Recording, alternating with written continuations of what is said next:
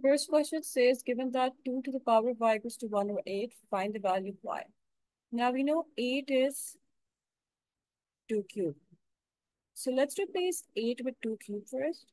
So 2 to the power of y equals to 1 over 2 to the power of 3. Now I want to bring 2 to the power of 3 in the numerator. So when I do that, what happens is that it becomes 2 to the power of negative 3. Whenever we move like a term from the numerator to the denominator or vice versa, what happens is that the sign of the power changes. So if it's positive, it becomes negative, and if it's negative, it becomes positive. So now we have 2 to the power of y equals to 2 to the power of negative 3.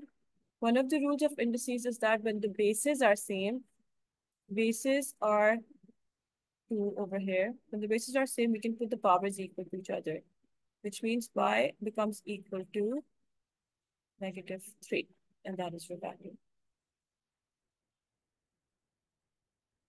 Show that the equation x squared minus 4x plus 1 equals to 0 can be written in the form of x equals to 4 minus 1 over x.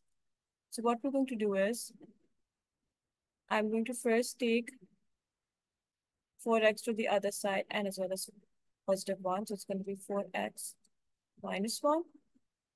And then I'm going to divide each term by x. As you can see, x only has a power of 1 over here, not 2. So that's going to give us x equals to 4 minus 1 over x, which is exactly what they want us to write the equation in the form of. Then it says starting with x0 equals to 3, use iteration formula. Xn plus 1 equals to 4 minus 1 over xn twice to find an estimate of the solution of the quadratic equation. N equals to 0. So that's going to be x1 equals to 4 minus 1 over x0, which is going to be 4 minus 1 over 3. And that gives us 3.666, like 6 recurring. And then for x2, we'll do 4 minus 1 over x1. That's going to be 4 minus 1 over 3.6 recurring. And that's going to give us 3.72. It says to use the iteration formula twice to find an estimate. So we've used it twice. So estimate is going to be 3.72 for the solution.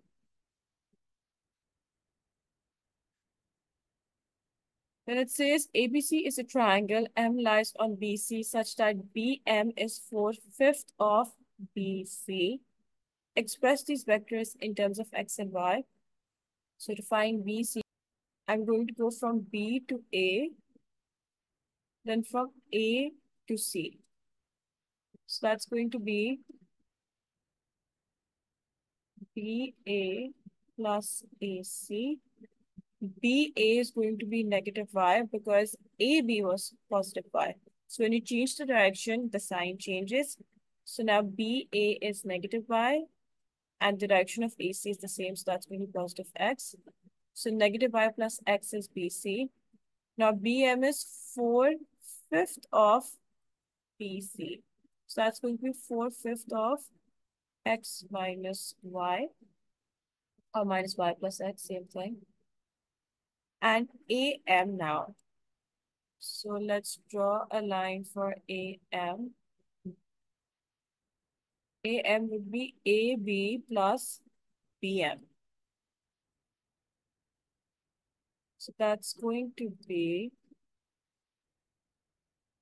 AB plus BM. AB is given as y and BM is 4/5 of x minus y.